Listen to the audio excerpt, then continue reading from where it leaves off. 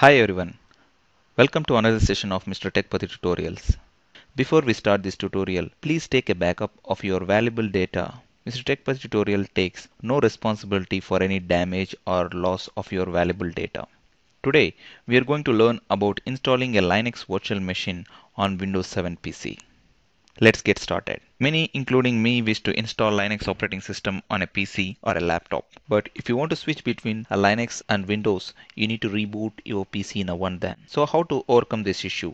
Can't we install Linux in Windows 7? Yes, we can. But we need an application which will allow us to complete this task. There are many such applications available in the market. I have chosen Oracle VM Virtual Manager. In short, we'll call this as a VirtualBox. So what is VirtualBox? VirtualBox is a general purpose full virtualizer for x86 hardware. Let's see how to install. First, open your favorite browser. I normally use Chrome. Just copy and paste the link here. This is the link where you can download the VirtualBox. You can find this URL in the show notes of my video. I'm just pasting it and I'll press enter. Here you can see various VirtualBox binaries for various platforms. Since we are installing VirtualBox in Windows 7 PC, I'll choose the first one. Save this binary to any folder of your choice. I've already downloaded this binary. As you can see, it's downloaded to my iDrive. Just install this.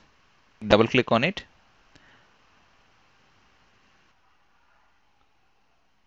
Select next to pause the welcome screen.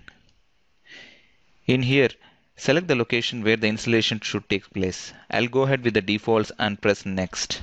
This is a warning which states that network feature will reset your network connection and temporarily disconnect you from the network. There is no need to panic. You just need to press yes here and click on install. It started installing the software. Maybe in a couple of minutes we'll be completing the installation.